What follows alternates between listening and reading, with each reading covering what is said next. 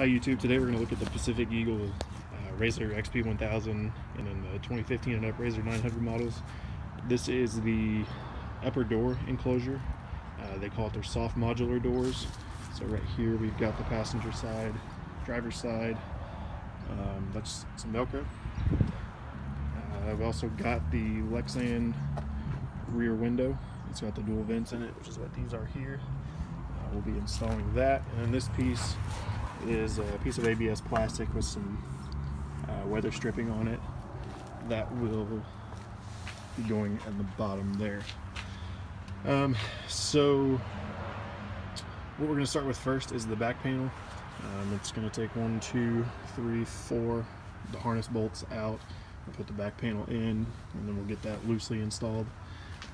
And from there, what we'll do is we'll go to the modular doors. We'll get those on, and I'll kind of show you the steps of the way and how to get it on there. Okay, I've got the back ABS panel on, and I just did a slight modification to get the harnesses the way I wanted them in. They include hardware, but I already had some larger grade 8 bolts that I could go ahead and use with lock nuts, so I went ahead and used that. They do, like I said, they do include hardware. It's bolts and lock nuts, but I wanted something a little thicker, so I modified the holes. So this will look a little bit different than what you normally see. But then what we're going to do next is take the Lexan panel and get it put over there. We're going to get the hardware here. And what we're going to want to do is use the clamps. These are 1 3/4 clamps. And they're going to go right around your roll cage like that. And the flat part is what goes to the Lexan panel. Okay, now to secure the panel, I just got it laid in place, and then I've peeled back this layer and the front layer just enough to where I can access the holes. The reason you want to not pull the whole thing off is because you'll end up scratching your Lexan and moving it around. But you get these neoprene washers. It's got a metal backing on it, and you'll want to slide them through like that. That way the neoprene's against the Lexan, it won't scratch it. And it's going to go,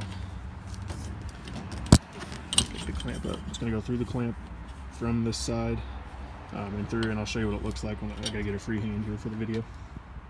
Okay, now I've got all the 1 3/4 clamps on, and like I said, make sure you use the neoprene washers here on the outside so the neoprene's up against the Lexan. These are 11mm hex heads, and these are 11mm lock nuts. So just use a standard flat washer and a lock nut on the side of it, which is all included, and snug those up. We'll have a total of 5 clamps, 1 on the top. It'll keep the whole panel from dropping down, and then this is a vented panel, so it just slides like that to let air in and out. So that's pretty cool. We got those snugged up. We got the ABS snugged up. Like I said, it goes, the windshield's actually going to go over the ABS right there. Then the harnesses are mounted inside the cab on the ABS. So the next part will be the upper doors.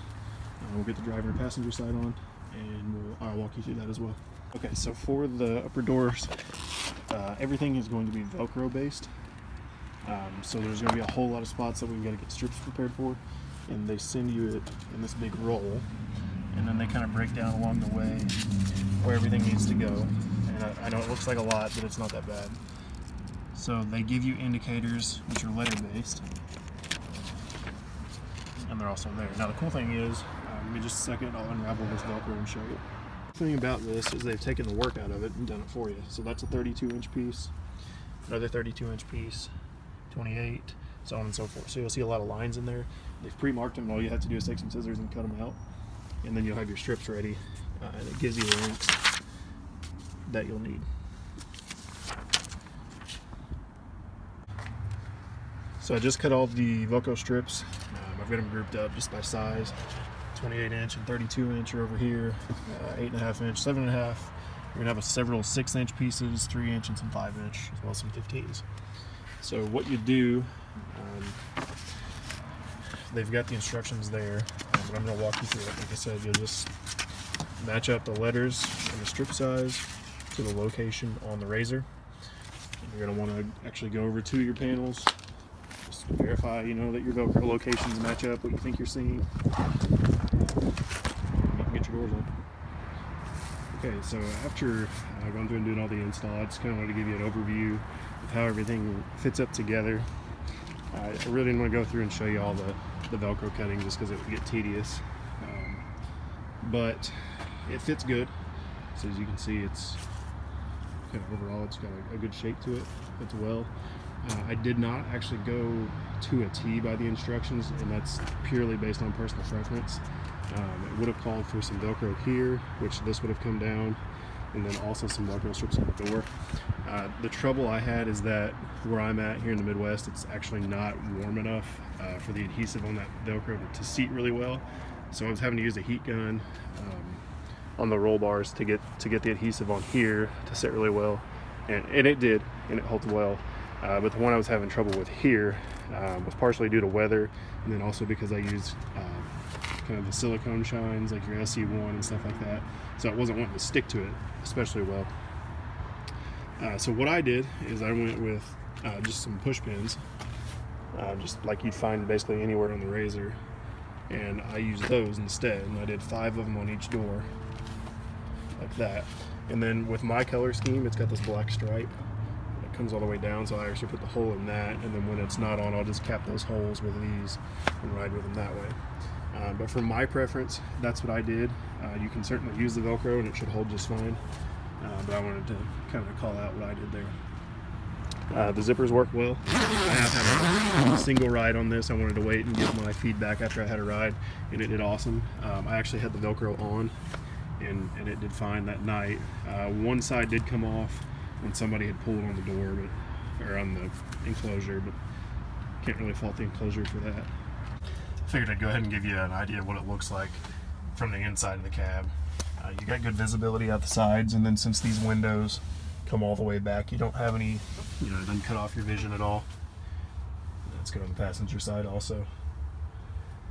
And then when you want to get out, process, and the enclosure swings open with the door. But yeah, I mean, I would recommend these, especially for the price point. I think this is around $325 to $350. It just depends on what options you get and whether or not you get the zip open window, which is this part here. I think that's another $29 or $30. I'm not sure what it is. But overall, yeah, I mean, it fits great. How you install it will be completely up to you. So I did modification. I didn't go with Velcro there. I just zip tied around that, tied some holes, and did push pins on it. If you have any questions, let me know. Be sure to go check out Pacific Eagle UTV's website. It'll be in the description below this video. And as always, thanks for watching. Be sure to hit the like and subscribe button.